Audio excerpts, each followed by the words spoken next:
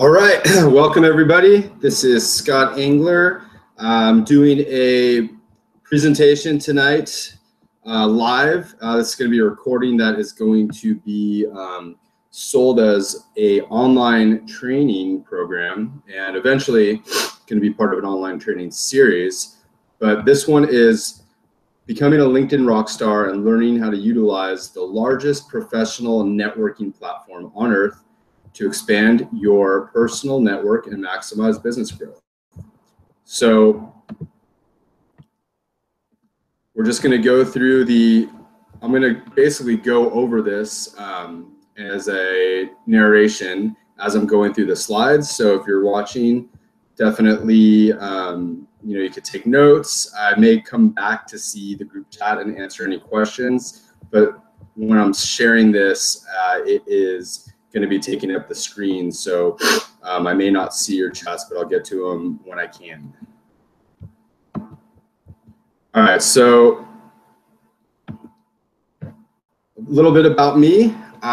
Formerly a counselor and career transition consultant for Lee Hecht Harrison. I now run an online coaching company, BYOB Coaching and Consulting, specializing in helping LinkedIn users learn how to optimize their professional profile for both career transition and for their personal branding. And I've published several books now on contemporary job search strategies. And a lot of my clients that work with me are looking on LinkedIn as one of the primary sources for their work. But what I found is even in helping them find jobs, using their LinkedIn profile and building their professional network, LinkedIn is a business professional networking site, and people can benefit from it even if they currently have a job and are just wanting to expand their business. And I'm going to get a little more into that as we go on. So a little bit of a overview. We're going to do a true or false icebreaker, but really it's just going to be, this is going to be something that I just go over the answers, but you could always guess while I'm going over it.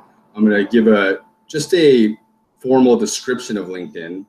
Then I'm going to go over the top 5 common reasons people aren't actively using LinkedIn. I'm going to explain how to really network effectively on LinkedIn. And then I'm going to actually do a demonstration. I'm going to be using screenshots so I could show you, what it would look like on your actual LinkedIn.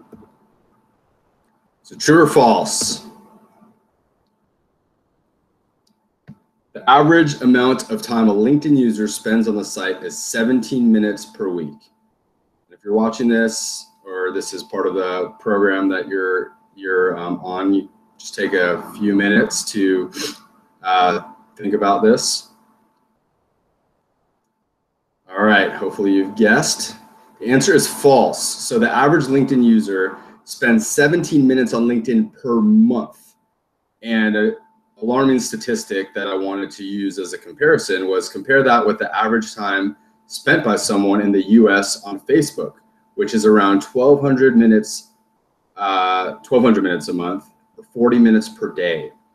And for those of you watching this, on all these slides with the statistics, I put the URL link on the bottom so you can see where I got this information from.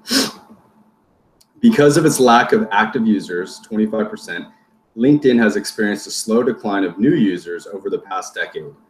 And so again, is the question, it's true or false? So because of its lack of active users, so that is actually true. So 25% of people that use LinkedIn are active. So what I'm saying in this question is true or false, has it started to experience a slow decline of new users over the past decade? And the answer is a big false. So according to the LinkedIn official blog, which was October of last year, LinkedIn at that point had grown from 20 million users to over 400 million users in the last decade. So it is growing at a very, very quick rate. And this is a just basically, as you can see, this is an image showing their growth over quarters since from 2009 through 2014. The percentage of LinkedIn users in the US who earn an annual household income of $75,000 or higher. So this is a multiple choice one. 28% for A, 15% for B, 41% for C, or 68% for D. And give you a minute to think about which one of those is true. So again, what percentage of LinkedIn users in the US are earning an annual household income of $75,000 or higher? The answer is 41%.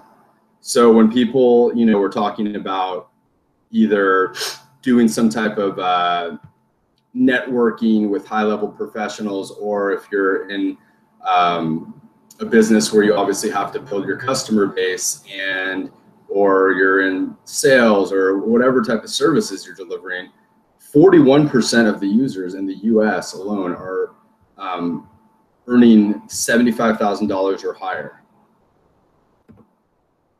Okay, so the company, a little bit about it launched in 2003.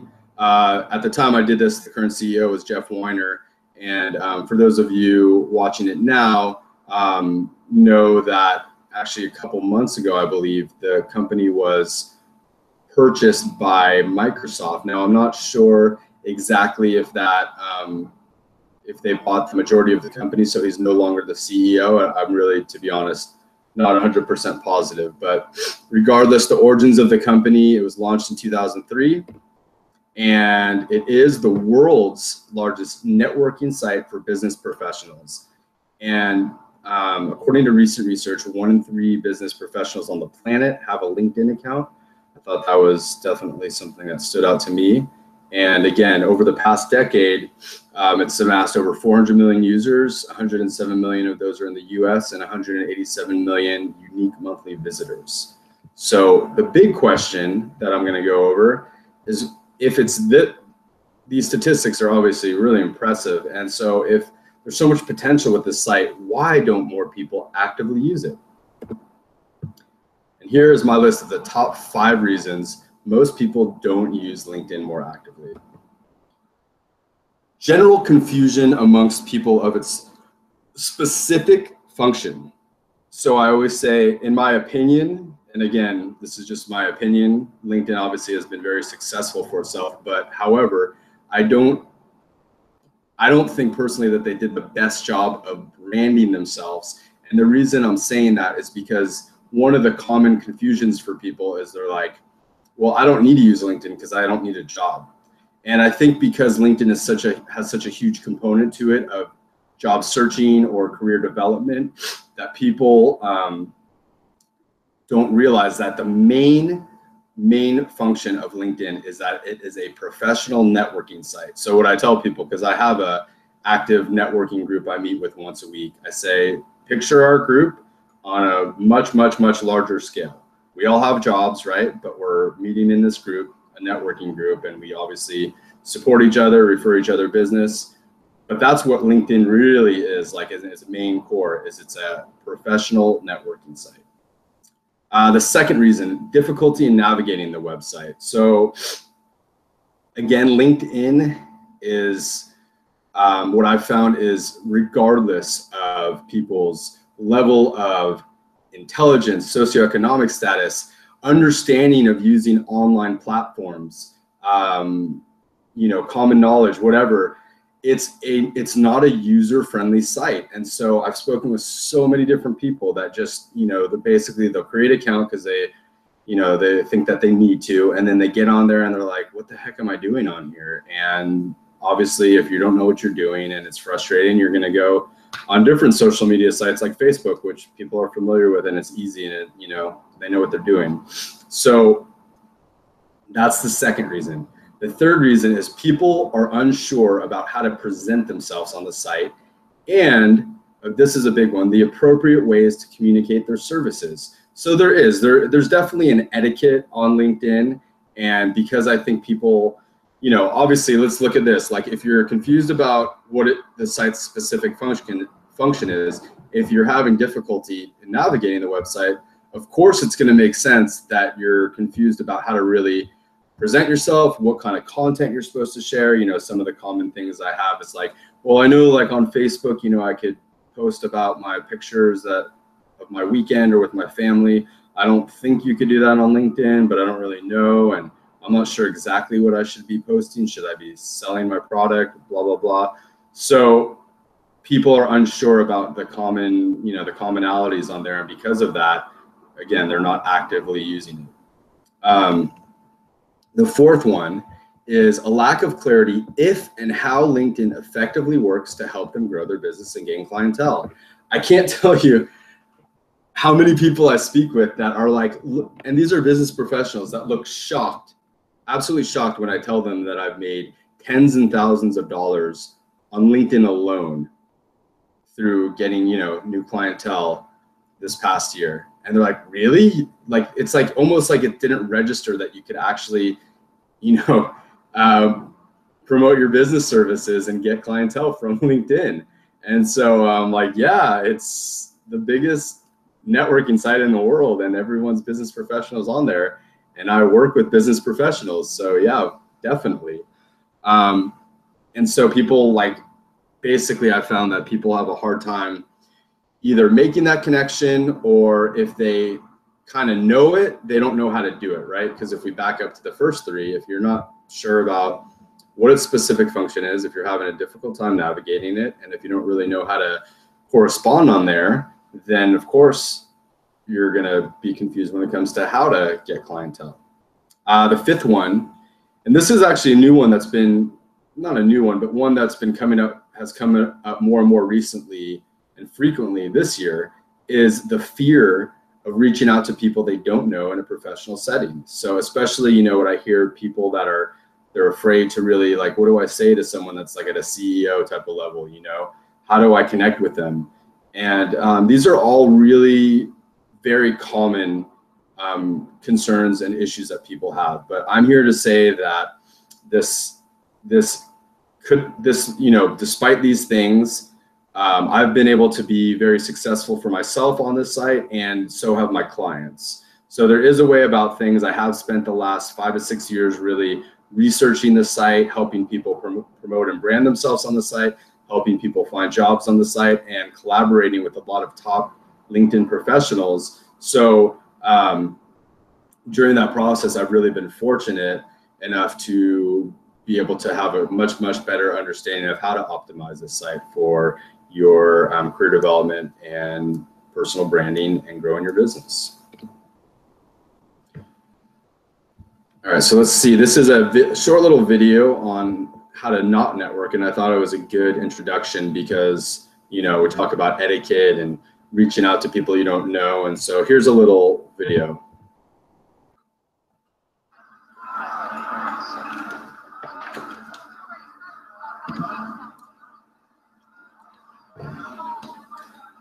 Hello there, Roger Metcalf. How are you, Beryl? Actually, it's Betty. Yes, of course. Having a good time, are you? Oh, yes, yeah. Meeting lots of interesting people. I've spoken to dozens of people today, I can tell you, and given out lots of cards, in fact, yes. So tell me, Barbara, what do you do then? Actually, it's Betty. Yes, I'm a marketing executive, you know, working a lot with blue chip companies at the moment, and making quite an impression in the States, I can tell you. Yes. Well, that sounds very interesting. Yes, it is. I'm a marketer too. Well, that's, you know, marvelous, Beryl. I'm sure my business could help you. Yes, in fact, we're helping so many businesses at the moment, you can't afford to miss out. Look, let me give you my card. Give me a call sometime, and I'm sure we can do business. Actually, can I give you my card? Oh, yes, of course. Yeah, thank you. Yes, you know, if you're spending money on marketing, Beryl, then I'm your man. Well, it sounds very interesting, this marketing. So tell me, what exactly? That guy over there, oh, a multi-million-pound player, I can tell you. Have to give him my card. Nice meeting you too. All right. So obviously you could read the caption, how not to network. But the reason the reason that I really here, I'm going to back up to this and talk about it. The reason that I show this video is because, you know, so many of us, out of basically maybe not being more aware of our behavior, or just, you know, I know a lot of times, especially in our busy lives, we don't really take the time to personalize our forms of networking, could come across really smug like this guy, right? Like, she was actually willing to tell him a little bit more about her business, and maybe had he listened to her, he might have even been able to do some quality business with her. And, you know, I've actually noticed this even more recently, is that I'll get messages almost every day with like some generic template from some person that, you know, connected with me on LinkedIn, like, hey, Scott, we help, you know, business professionals and coaches like you with blah, blah, blah, blah, blah. And it's just, I could tell it's this very general message that that person sent out to like thousands of people. And I have no desire. I delete it immediately. Sometimes, like, I've had people follow up with me and I just say, hey, look, I'm really not interested in like having someone solicit to me. So, and it's like, you know, it doesn't feel good. It's like that person doesn't know who I am. They didn't take any time to really understand exactly what I do. Just because my tagline says that I'm a coach doesn't mean, you know, that their business is the best for me. And, you know, what I've found is networking is really a give and take.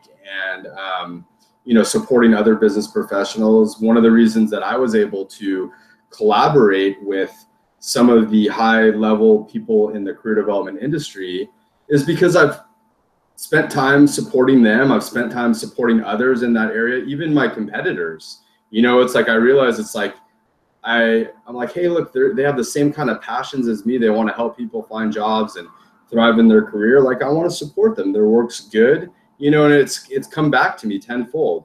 Or even in other industries, like if someone's, you know, I'm thinking of a few people in particular, they write great content and I want to share it, you know, and so it just comes around. And you know, what I tell people is networking is a process, and the people that, you know, send me this generic message the day of me adding them, it's like I have zero desire to do business with them.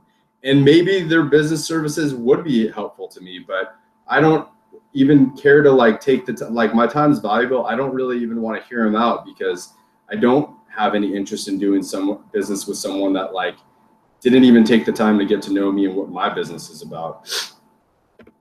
All right, so the first thing that I think is great that I'm gonna go over in a minute, show, you know, I took a few snapshots so I didn't have to navigate on the site, is just reconnecting with your friends. Your former coworkers are great connections, former employers, and your clients, you know. And if you've been a business professional for X amount of years, or even if you hadn't, you know, what I tell people is like, hey, think about even college graduates. I'm like, think about being able to connect with some of your awesome professors that you had a good relationship with that want to see you successful. Maybe they have other connections that they can introduce you to. You know, there's obviously tons of people that you've been friends with over your life, worked with, that you've had special relationships with. And it's great to, first and foremost, see what they're doing. But also it's like, hey, if they, you know, you could help them out in any way, or if they could help you out, maybe introduce you to somebody, or that, you know, it's like 70% of jobs are gotten as a result of networking. And people do business with people they like and trust. And referrals are the best forms of networking, you know, getting them from friends and trusted people that you trust. Joining relevant industry groups. And this has been a huge one for me. I found that, as you know, we talked about earlier, how LinkedIn has grown massively from 20 million to over 400 million. I would say even in the last year and a half, 2 years, one of the things I noticed was because the site there's so many more people on there, kind of like think Facebook, as it's gotten larger and larger, my exposure when I post an article is much less. Even though I have a much bigger following than I did 2 years ago, my articles are, typically speaking, seen by less people, and therefore less people are reading them. So something that I found is when LinkedIn has a group for everything. And so, you know, for me, it's like I'm on Job Seeker Premium, I'm on groups related to coaching and coach support and all these types of things. And so what I've found is not only are these groups great ways to connect with like-minded professionals or your potential customer base, but one of the other cool things is that you have such a greater amount of exposure in the group. So when you post on the group, then more people in the group are seeing you because there's less amount of people in that group, if that makes sense. So if you're, let's say, you know, there's 400 million people on LinkedIn, but there's only 500 people in your group, you're actually going to, and I mean, I don't have the exact statistics. I really only have like my experiences and seeing what happens. So like if I post a relevant article to a group on job searching, I get more traction on that than when I just posted on my main wall. And so those are the kinds of things that I've found is, you know, you may shoot a post on the generic LinkedIn page and maybe only 10 people see it because there's so much content flowing and there's so many people using it. Or you could post it on a group of 500 people and out of those 500 people, 400 people see it. Endorsements and recommendations. This is a really big one. You know, I tell people, especially if they're job searching, it's like, look, get a hold of people that you have worked with and had really close relationships with. And especially if maybe they're looking to develop in their career as well, or just get more clients, it always looks good to get recommendations. Exchange recommendations. So if you know, let's say I was a personal trainer at some point and I worked with another one and we're connected on LinkedIn, like, hey, I have no problem writing a nice recommendation for that guy or girl because I know they did excellent work with their clients. And, you know, in return, hopefully they'll write me a recommendation because they know how I work with people. Even though I'm not a personal trainer anymore, my style, you know, my authenticity, my integrity is still the same. And connecting with people you normally couldn't. So, you know, this is my most recent publication, Legends of the Recruiting and Career World. And I mean, half of these people that there's pictures of are in the top 20 most followed people on all of LinkedIn. And so they obviously have these huge following. A few of them have over 1 million followers. And I would never be able to connect with these people. I mean, this guy is the CEO of recruiter.com. She's the CEO of Careerism. He wrote the best-selling job search book of all time. There's no way that I would have been able to connect with these people on their Facebook page. They wouldn't, you know, they wouldn't add me, and or just any other way to try to contact them through their website or through their secretaries. It just wouldn't work. But by being on LinkedIn, I was able to actually connect with them. And not only was I able to connect with them, but they're featured in my book. I've collaborated with all these people on multiple occasions now. And so now I'm actually ironically friends with half of these people on LinkedIn, and I joke around with people. I'm actually like buddy with Dick Bowles' wife. She's this really lovely lady, and I don't even know if she added me or I added her, but she always like has these nice comments on my Facebook posts and is really supportive. So it's just really cool. The types of quality connections you can make on LinkedIn if you start to think a little outside the box. Okay, so requesting recommendations, you know, I said it is a hard site to navigate through. And so what you do, it's not very commonsensical, but there's this little icon that's over here, and you hover over it, or you click it, I'm sorry, whoops, let's go back up. You click it, and then it'll say view recent activity, and then you click view to ask to be recommended. And so then you request a recommendation, or you could give a recommendation. And so I actually give a step-by-step here. You could, so I guess it is right-clicking on there. So you have to right-click on the main profile page, and then you go to ask to be recommended.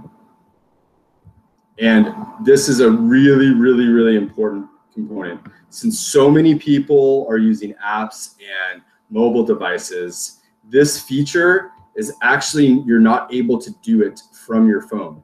You have, as at the time of this presentation, and this still holds true, you cannot access this, or at least I've never seen a way to do it. I've tried to figure it out on a phone, and other people have. So I always tell people the LinkedIn site on your PC is much more effective for things like this than using the app or the phone. So you got to do this on your PC or any type of desktop. And then basically I was just saying you could also give recommendations by clicking on the person's profile, and then you would right click in the same area. So if I was an outsider and it wasn't my own profile, I would click, and then instead of saying asked to be recommended, it would say recommend this person. All right, so just give you a few more seconds to look through this. We're gonna move on. Okay, so I was mentioning earlier that one of the best ways to begin getting acquainted with LinkedIn, reconnecting with people, friends, coworkers, former employers, is connecting to the people that you already know from different platforms or your email contacts. So this is awesome. And so basically on the top right, again, this is not something you can do from the app. So this has to be done on the PC. So you go there's this little silhouette of a person with the plus sign. You click on that, and then you go down here where it says add contacts. And since you could do it with Yahoo or obviously Hotmail if that's the email address you've been using for a while, and you could do both. But so you could do, if let's say I have a Yahoo account and I have a Gmail account, so I could go through first my Gmail and upload my connections from there, or then I could go through my Yahoo and do it. And one of the most common things I get from people is like, well, what if I don't want to connect with everyone from my email and blah, blah, blah. And that's totally fine, because it's this really, what happens after you click on it, I didn't screenshot that, is awesome. It actually automatically checks everybody. So instead of having to like go through, because I have like thousands of email connections, instead of having for me to go through each person that I want to connect with and click on them and then click on them, it's already auto checked everyone. So it's super easy. And I've actually done it. I go through my connections and I just unclick the people that I don't really want to be connected with on LinkedIn. And it takes all of 2 minutes. It's super, super easy. So that's the answer to that question that people have. And this was a local story of success from a lady I actually met in a BNI networking group. And she just told me this. I was like, that's awesome. And the thing I love about this story is it's so powerful yet so simple, and how she went from 50 connections to 1,500 connections in just 3 months. And just to let you know, I am very active on the site. I've been using the site for, I think, 5 years now. I have a little over 3,000 connections. So the fact that she was able to get half that in 3 months is incredible. So here's exactly what she did, and give you a moment to read it.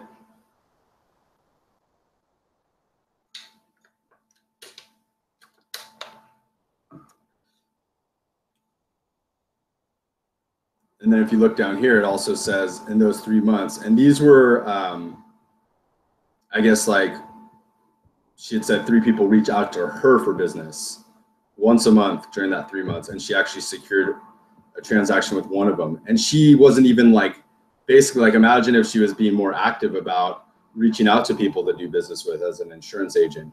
So, and the thing I love about her story is look at the power of simplicity here. She didn't go on and think like, oh, I have to spend hours and hours and hours and figure everything out at once. She just, she obviously had her profile made already, but then she spent 5 to 10 minutes in the morning, 5 to 10 minutes in the evening. She did have the advantage that she was in BNI networking group, which is a very large networking group. So she connected with people that she knew from her networking group. Like I said, she connected with the people she already knew first on this platform. And then she also was intentional about connecting with people that they knew we could help each other. So she was very intentional about having people that were there be a mutual benefit.